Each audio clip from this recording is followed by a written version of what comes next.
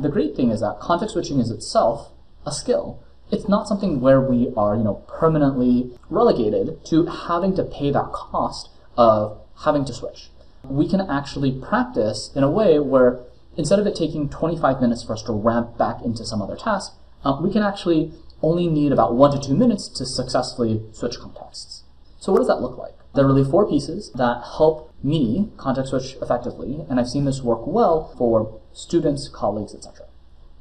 And so the first thing is to know what your next task is. And so basically, as soon as you knock out whatever it is that you were context switched on, you already know exactly what it is that you're doing next. And again, we'll dive into each one of these 4 in more detail. And the second thing is to make sure that you're fully focused on that one task that you're doing.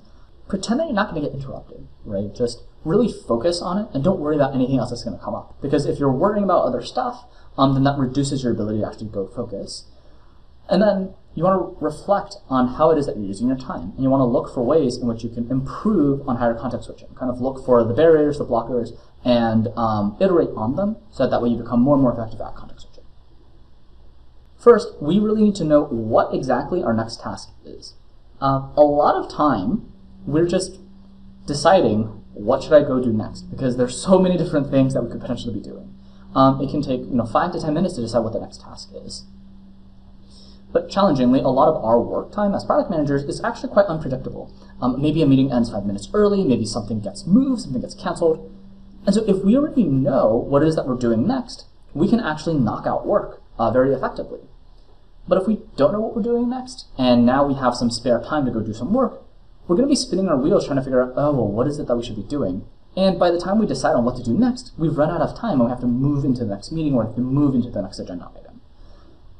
And so by knowing what exact task we're going to be doing next, that really enables us to just barrel right in and get the work done instead of kind of restart from scratch. Oh, well, I've got these 5 different things. What's the one thing I should go do? That way you can just focus on getting the thing done. Personally, I use a Kanban board, and it's super helpful for tracking what exactly am I doing next. Because you're putting everything out of your head and just getting it down on paper so that all of your work is just in one place, and it forces a priority order. Right? The great thing about a Kanban board is that you have to go from top to bottom. You don't get to have ties. And so that way you know exactly what it is that you're doing next. And once you've set the priorities, don't second guess yourself. If it's at the top, you put it at the top for a reason, just go do it. Don't spend the time looking at, oh, well, these are my priorities. Are they really the right priorities? Because if you're sitting there reprioritizing your priorities, you're burning time. You're switching between all these different contexts of here's item 1, here's item 2, here's item 3. How do they stack relative to each other? And that takes a lot of time. And so prioritization, once you've set them, just run with it. Because prioritization can take a lot of time and a lot of context switching to actually go set what it is that you're doing next. And so this is an example of something that I might be doing today, right? So I need to schedule an ad hoc one-on-one. I need to schedule a quarterly business review. I need to send some email, and then below that line, I'm not doing the other stuff.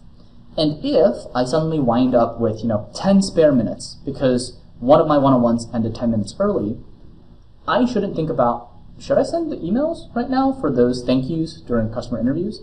No, I know that I should just go schedule that ad hoc one-on-one with the CTO to start talking through platform strategy because that was what I said as my priority.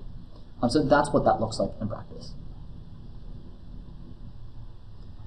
The second part is that when we say, look, we're going to go do this task, pretend that there's nothing else in the world that you could possibly be doing. Because if you compartmentalize, it'll help you move faster.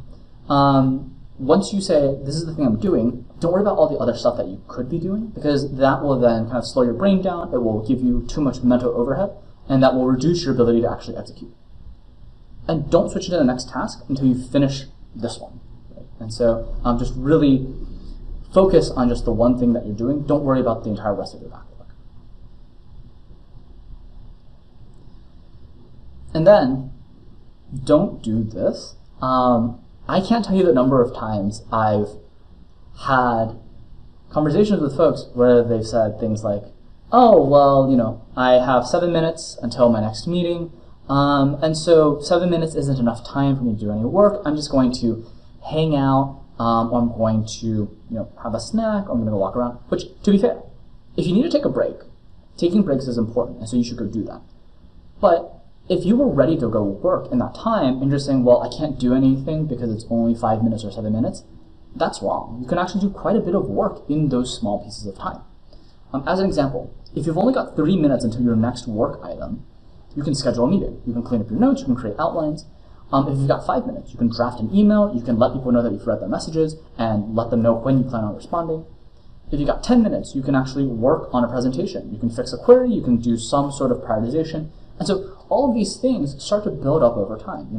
Every small, 3 minutes there, 3 minutes there, starts to add up to be a meaningful chunk of productivity. So as an example, let's say that I have 6 meetings a day, because lots of product managers do have that many meetings a day. And if you've got these 6 meetings, well, kind of in between these 6 meetings, you have this empty time in between the meetings. Each one is about 5 minutes. Well, 5 minutes times 5 blocks is 25 minutes a day, and if you're working 5 days a week, then that's actually 2 whole hours of work that you could be doing. And so if you can actually use that time, you might actually increase your bandwidth by 5%, which is no joke. And like an extra 2 hours out of 40 hours is pretty darn good. And so that's why it's so important for us to pretend that we're not going to get interrupted, right? Don't worry about when is the next thing happening, right? Like if you need to, set yourself an alarm or a timer, but then just go do it. Don't worry about, oh, well, I can't get enough done, because you might find that you'll get a lot more done than you expected.